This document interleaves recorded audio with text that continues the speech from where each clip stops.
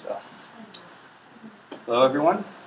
I'm Jesse Walsh, and I'm here to give the overview seminar on computational biomodeling and systems biology. So, of course, the first question is, what is systems biology? To be honest, there isn't really a universally accepted definition. Even the Institute for Systems Biology recognizes that its own scientists don't agree on a single definition. But they do give the definition of the study of an organism viewed as integrated and interacting networks of genes, proteins, and biochemical reactions which give rise to life. So really maybe the best way to understand systems biology is in comparison to traditional biology. In traditional biology, you take a reductionist view and you focus in on a single entity, such as a gene or a protein, and you try to learn more about it, what its functions are, what it does, how it affects the system, how it affects the organism. But in systems biology, we're looking to see all the parts together. Not just what does one entity do, but how do two proteins interacting together change the phenotype of an organism. So in systems biology, we're interested in the emergent properties of the system. In other words, the properties that result as an interaction between the parts of the system. Systems biology has some pretty grand dreams. It generally focuses in on two areas. The first is genetically modified bacteria or organisms. So maybe in the future, after we get a really good understanding of how to do systems biology and manipulate organisms, we hope to be able to do something like create an organism that can produce clean energy or biorenewable chemicals. In fact, there's even a group here on campus, the Center for Biorenewable Research, which is trying to do just that, trying to modify the E. coli organism in order to produce chemicals from a simple molecule of glucose that can then be used in commercial products such as lotions and plastics. Maybe someday we'll be able to create a bacteria that can clean up our waste for us, garbage, toxic waste, or even clean up our greenhouse gas mess by sequestering CO2 inside the organism. Maybe someday. Probably because systems biology was conceived around the time of the Human Genome Project being completed. It's not surprising that medicine and medical applications are a large part of systems biology. One of the most aggressive ideas on what we can do to change our medicine and medical practices is called P4 medicine, or predictive, preventative, personalized, and participatory. The idea is that right now we treat people on a you're sick, let's figure out what's wrong with you basis. But we'd like to change it into a we can predict what will be wrong with you and fix it before it happens. Also, we would be able to personalize, for example, your drug regimen. And participatory because you would know your own genome, you would know your own likelihood to be sick with certain diseases, and then you could then actively participate in preventing them. So in other words, what these two have in common is we'd like a very deep understanding of predictive biology. And we'd like to be able to do it enough that we could engineer biological entities to do what we need them to do. So some of the challenges of system biology, as stated by the Institute for Systems Biology, we definitely have to advance our experimental practices. Right now, lots of omics data sets on which systems biology is based have large noise-to-signal ratios, and this complicates analyzing the data. We also suffer from a paradox of having both too much data and too little. At the same time that we have the ability to sequence an entire genome and understand all the parts of an organism, but we really need to focus down on one particular point. The rest of that data can become noise or extra work to sort through. But at the same time, if we try to combine data sets, we need to know if the data sets are based on the same organism under the same conditions, if the measurements can be compared together in a realistic way. We also have some technical issues. Right now, we're able to perform many omics analysis to see the whole genome, proteome, metabolome, but in doing so, we tend to destroy the cell that we're trying to study. So there's definitely a question of whether or not this is truly what's happening in vivo as opposed to what's happening after the cell's been destroyed. There are still computational challenges to take care of. In order to move on to predictive biology, we need to be able to create predictive models, models where we can make a change and see what happens in the organism's phenotype due to that change. This is still very much an active area of research here. We also need to know how to integrate multiple data sets into a single model. It's great that we have the proteome and the genome, but how do we use that information together and see how they interact to produce the overall phenotype of the organism? And the ISB also lists one more problem, and they call it the sociological problem. Because systems biology rests on the cusp between mathematics, biology, and computational science, and physics and others, trying to bring all these different scientists together to study one problem has its own challenges in scientific language and getting people to understand what each other do. One example of how a simple problem in systems biology can turn out to be a really big headache. We have all these databases of information. Many of these databases even have the same kinds of information. For example, E. coli metabolic pathways. Maybe we want to pull this data together from the different databases and compare them, see if they have the same information or if one is missing parts that the other has. But even something simple as combining these data sets can be extremely hard for as simple of a reason as naming conventions. For example, we all know the molecule glucose, but it can also be known as D-glucose-6-P, glucose-6-phosphate, D-glucose-6-phosphate, D-glucose-6-P. Trying to combine molecules, or trying to match different entities between two databases when they don't have the same names can be quite a challenge. And you would think maybe you could just use the chemical properties, but even those don't always match. The problem is actually that sometimes a certain database will use a generic name like glucose and ignore the stereochemistry.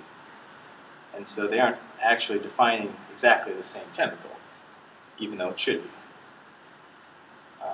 And also with all these extra synonyms for different molecules, sometimes two different things will have the same synonym or the same three-letter shorthand, like they like to use in models. This also complicates trying to match up data. So this is something that researchers are trying to address. There are a couple databases that are doing this.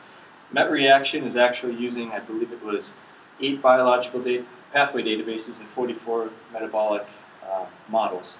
They're trying to bring all the data together and combine it so you can do comparative analysis between different models. BKM did the same thing, but they only used Brenda Kagan Metapsych.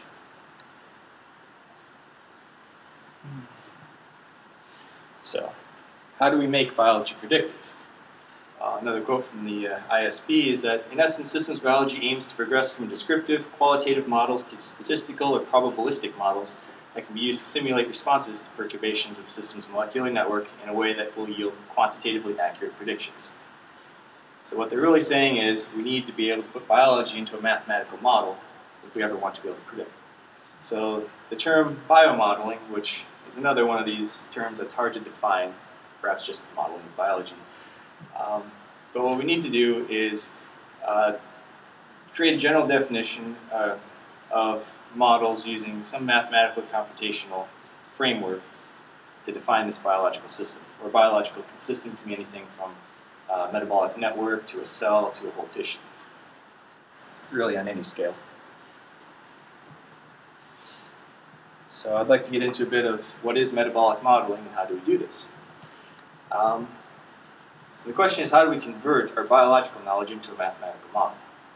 And what we one way of conceptualizing this is to perceive of metabolites as pools that can then be transformed into other metabolites through reactions. So A, B, C, D, those are metabolites, whereas R1, R2, R3, R4 are reactions. And then we can draw this out in a network diagram to show how you can transform one chemical through a pathway of reactions to another chemical. So starting from this conceptual idea of pools of metabolites and the conversions to other metabolites, we lead into two different frameworks. For those of you that have taken BC before, you're probably familiar with ODE models. So a kinetic-based model uses, at its simplest model, is just Michaelis-Menten enzyme kinetics. And what this says is that we have a pool of enzymes and substrates. Before you get to the product, these enzymes and substrates combine into a single enzyme-substrate complex. And then this complex has either the fate of going to an enzyme product or back to its original enzyme substrate. So we need three basic assumptions to make this model work. Steady state approximation says that at any given time, the enzyme-substrate complex concentration remains constant. We also have to assume that the free ligand approximation, so the concentration of free substrate is very close to the total substrate in the system, both free and combined. And also that rapid equilibrium, we have to assume that it's much more likely for this substrate to go back and forth between these two than to complete to the product. Once we have these three assumptions, we can derive a more familiar form of the Michaelis method kinetics, where the reaction velocity is equal to the Vmax times the concentration of substrate over Km plus concentration of substrate, where Vmax is the maximum possible velocity, and Km is equal to Koff plus Kcat over Kon in the previous equation. So this gives us a curve of enzyme velocity over, depending on substrate concentration, approaching Vmax as substrate concentration increases. So then we have to solve this system. And we do this by setting up a system of different ordinary differential equations. In this case, every reaction can be defined by an ordinary differential equation. Actually, I should say the concentration of a metabolite is defined by an ordinary differential equation. And you can basically see it as the rate of change of a certain metabolite is equal to how much comes in minus how much goes out. We set up one of these for every metabolite. We can then use any ordinary differential equation solver, such as MATLAB or Capacey or SVML ODE solver. And we can actually calculate the metabolite concentrations at any time in the system. So this is very useful to be able to calculate these fluxes. It allows us to understand how concentrations change over time, whether they go up or down, if metabolites cool in a certain area or if they drain out. It also lets us see feedback loops or other control structures that might occur in this metabolic network. However, these models are fairly hard to set up. They require many parameters because you need the enzyme kinetics for every reaction you'd like to include in your model. And these parameters can be hard to find. Estimating them costs many of your free variables, and even if you do have them, there's still some doubt about whether they were obtained in conditions that you are trying to simulate in your model. There's another caveat with these kinetic models is that you actually have to achieve steady state before you can run the simulation. So you have to run it for a certain amount of time, verify that it's reached a steady state before you can do any simulations, or the results don't matter or mean anything. Because of the problem with parameters, these systems are practically very limited. A few hundred reactions is probably a good size model, whereas there's thousands of reactions in some of the larger systems. So one way we can deal with this is by using a constraint-based model. A constraint-based model doesn't need any kinetic parameters. In fact, the only thing it needs is the stoichiometries of every reaction in the model you're trying to simulate. So using the assumption that the cells are in a steady state condition where the concentration of every metabolite remains the same over time. Not always the best assumption, but it works.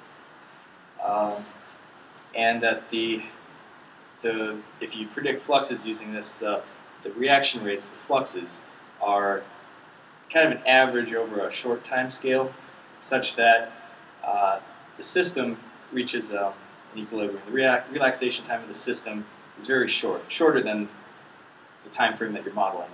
But the environmental and regulatory changes that might affect your assumptions are on a much larger time scale than you're modeling, so they can also be varied. So this results in a system where we can assume the primary constraint is simply the production and consumption rates for metabolites to be balanced under the law of conservation. What this says is that every metabolite produced somewhere in the system must be consumed somewhere else, and any metabolite consumed must be produced somewhere else in the system. Now we can add more constraints to this It's called a constraint-based model, after all. So we usually implement that law of conservation, the mass balance constraint, saying that S, which is a certain metabolite in the system, sum of that metabolite over all reaction fluxes is 0 for every metabolite. So like I said, any metabolite consumed is produced and produced is consumed. There's no creation or disruption matter.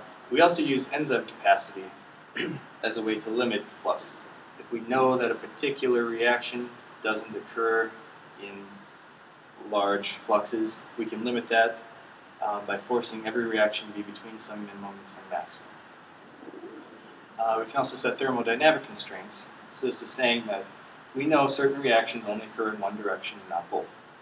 Now we can model this by saying that a certain reaction has to have a B-min or a minimum flux of 0. That way it can't go backwards. We can also add regulatory constraints, which usually use some kind of a Boolean logic condition, such as if a regulator is active, then the gene won't be expressed, so shut off the reaction that enzyme catalyzes. I also included here objective function, which is not really a constraint, but it's very important to many of the things you like to do with these models. An objective function specifies a certain reaction that you'd like to maximize in the system. It's written as maximize the objective function over all fluxes in the system. So you would say, usually what you do is for an objective function is biomass, if you're doing like a metabolite growth. So you specify a biomass equation, which is all the metabolic entities needed to produce mass in the system. So these are drained out of the system in a single equation, single reaction. And every unit of flux that goes into biomass is a unit of growth. So by including that system, you can then do things like growth or no growth analysis, or try to predict how much growth you'll get under certain conditions. So I say solving the system for flux balance analysis because it's a little different. You have to interpret it differently than solutions for kinetic systems. So what we do to solve this system then using flux balance analysis, for example, is we can convert all of these reactions into linear equations, such as A equals B, A equals C, or 2B equals C plus F, right here. This simple set of linear equations can then be solved using a linear programming solver. And what this will do is, and the reason why I say solving in parentheses, in quotes, is because you get one possible solution. These models actually give you a whole solution space.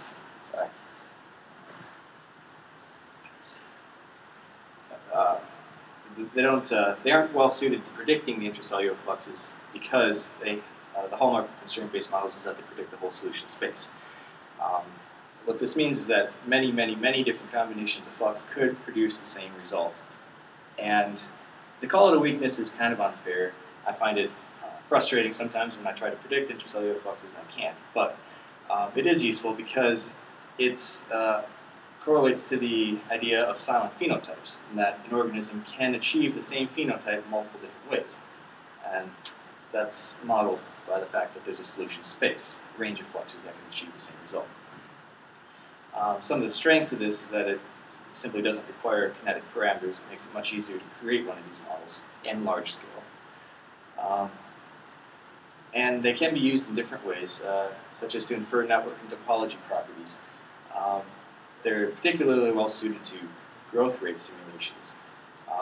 One way that these models are refined, it's actually an iterative process, is to grow, say, an E. coli bacterium on a certain set of media conditions. And if your model can predict growth under those conditions, then they match up. That's a good thing. If it doesn't, then you know you're probably missing something in your model. And it works both ways. If your model predicts that deleting a certain gene kills your organism, then you can go out and do some gene deletion studies and have a better chance of hitting ones that are actually essential to that organism.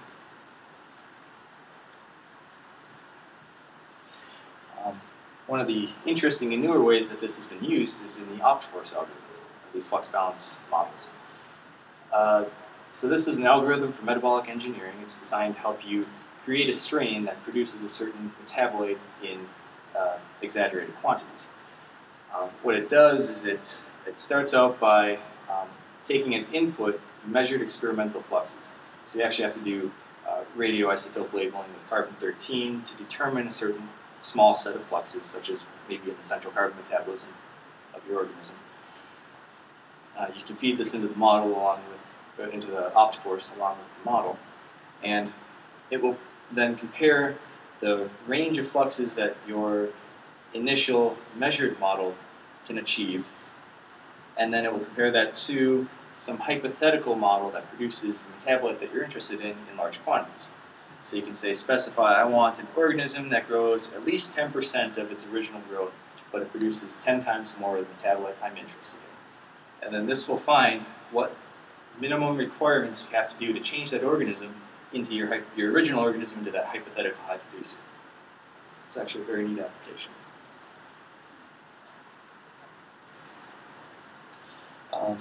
Some other frameworks do exist, although kinetic and constraint-based models are by far the most common that I'm familiar with.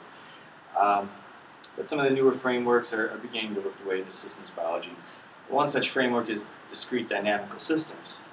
So what this does is it's, at least in one example that you can use this for, you can use a discrete dynamical system to model regulatory networks along with the simulation of the organism. So then you would take just the regular kinetic ODE equations for that model, for that system,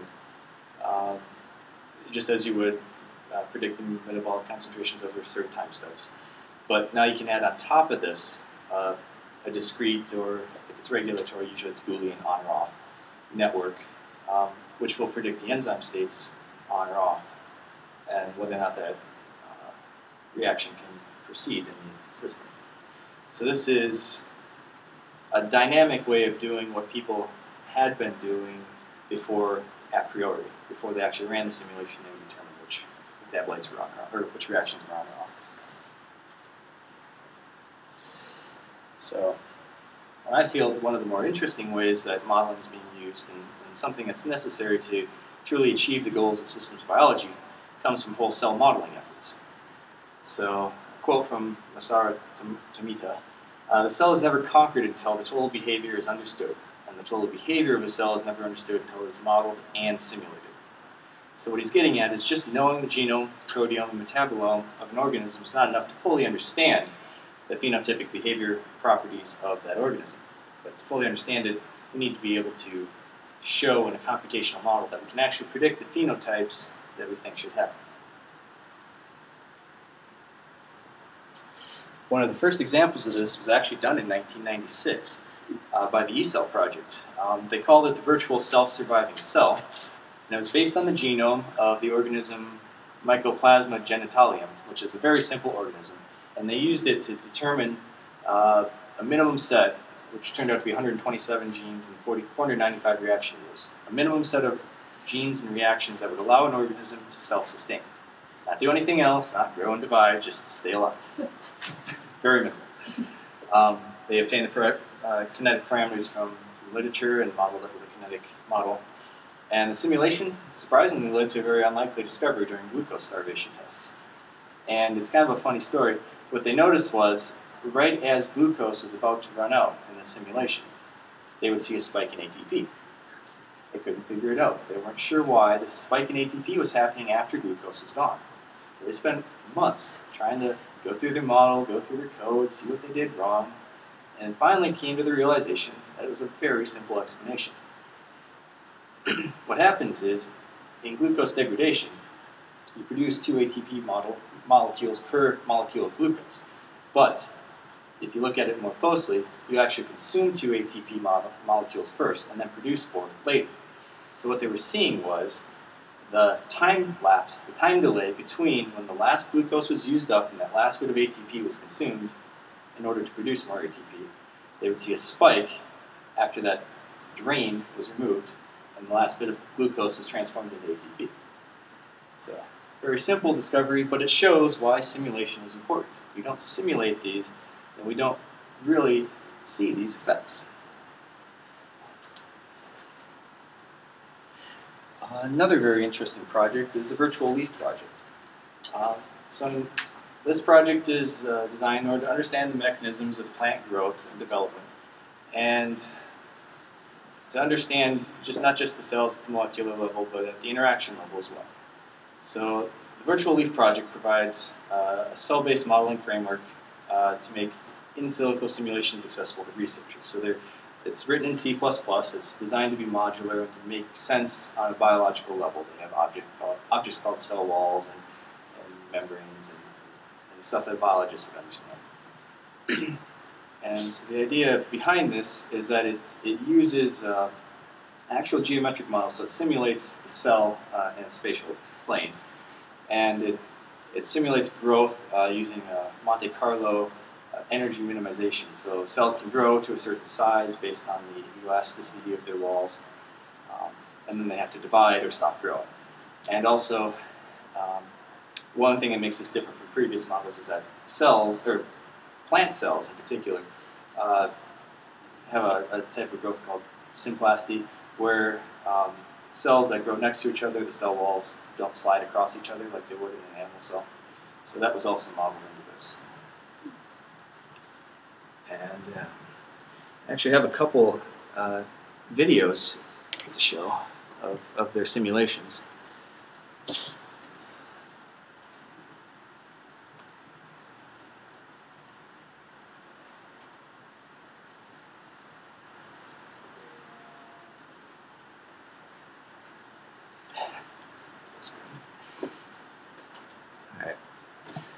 So in this simulation, what they have is a single cell with a morphogen being produced right here. Now, this morphogen is diffusing into nearby cells at a certain rate based on their kinetic model.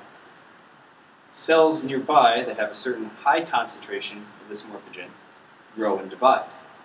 When that concentration diffuses away and lowers down, they just begin to grow but no longer divide.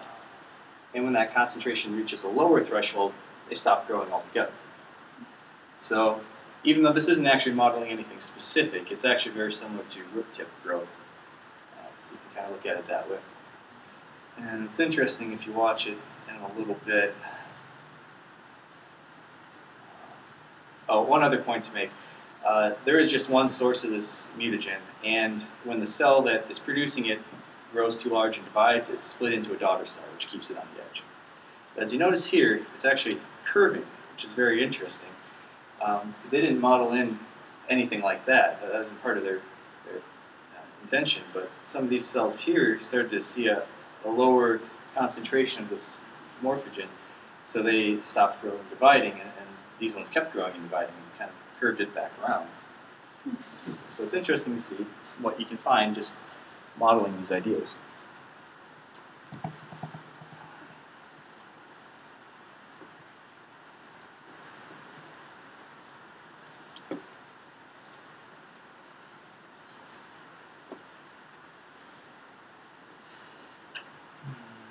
So I do have one more video for you.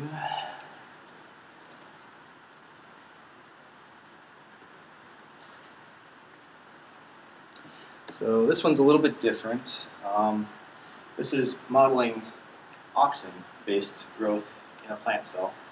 And it's going to complete before I can really describe it, but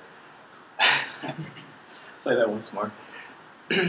So what happens is auxin is concentrated at the green part in the center, which both drives growth and the polarization of the cells. You can see, probably can't see the little arrows, which way a cell is pointed. But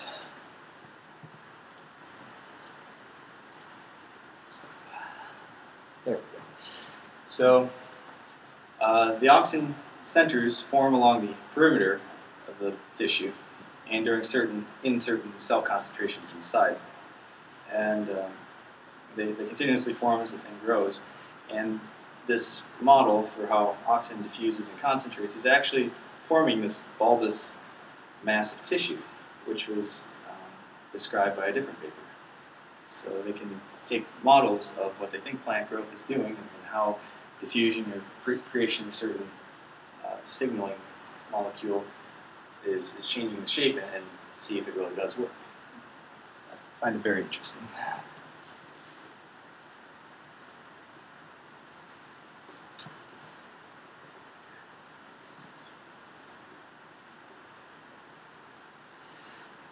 So I do just have a few more slides. I wanted to give a brief description of what the speaker, what his previous work has been. So one thing he's worked on before is iron metabolism models in humans. A general map of these, so they created in Cell Designer a general map of iron metabolism for most any cell, like things that would be included in any cell type. And then they went through and made duplicates of this model and refined it down to the specific tissue of certain cells that were known to be involved in iron metabolism. So it was just started out as a network of 151 chemical species and 107 reactions before it was expanded to tissue-specific subnetworks. And what they're finding is that analysis of this network may help with treatment of iron-related diseases and complications such as diabetes, heart disease, and anemia.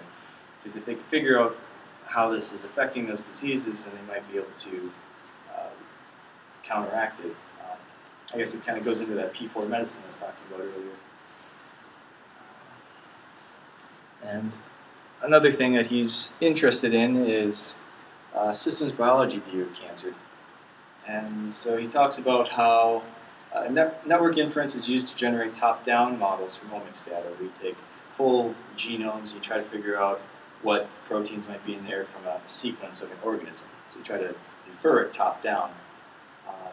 But mechanistic models are generated bottom-up. So if a researcher is trying to make a model, and they go into the literature and find one enzyme at a time and add it to the model.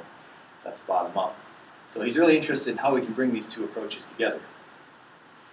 And he goes on to describe how a multi-scale mathematical model of cancer, which included 3 different models. It was cell signaling network, cell proliferation, and environmental conditions. And what this model showed is that in radiation therapy for cancer, the radiation damages the cells of cancers, it damages DNA of the cancer cells, causes them to go into apoptosis. But if you do, treatments are usually given on a 24-hour basis, and if you treat cancer on a 24-hour basis, eventually the cells in the center go hypoxic and they stop being affected by the radiology. And so the model predicted, based on the cell cycle of 33 hours, that 24 hours was not the best time to, every 24 hours, to give the doses of radiation. And they were actually able to predict a different way, which, at least in simulations, increases apoptosis by a factor of 20, which would definitely increase the effectiveness of treating cancer, just by changing how often or when you give treatments. So, the challenges of human biology are large indeed. Looking at simple cells like the E-cell project, which only had 127 genes, but if you look at HMDB, there's 8,558 compounds in the human body, 5,849 proteins, and 4,827 reactions. If you look at reactome, and even Wikipedia says there's 210 distinct cell types, which would all need their own separate models. So it's definitely a large problem, and system biology has a lot ahead of it to take care of. That is it. Any questions?